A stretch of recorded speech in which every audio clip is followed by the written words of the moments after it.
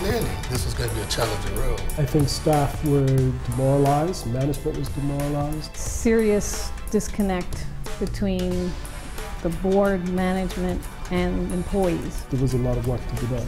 I encourage them to have a say in the future of the company. Change was needed. How efficiently and professionally and effectively the company works, that helps the economy. Our mechanics have to be able to fix it because those ships are on a deadline. The public is the shareholders. It's a partnership. We have a mutual trust and respect.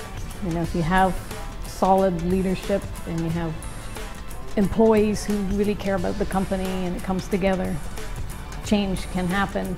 The Polaris Effect, where labor, management, and corporate have come together to create a unique Bermuda success story.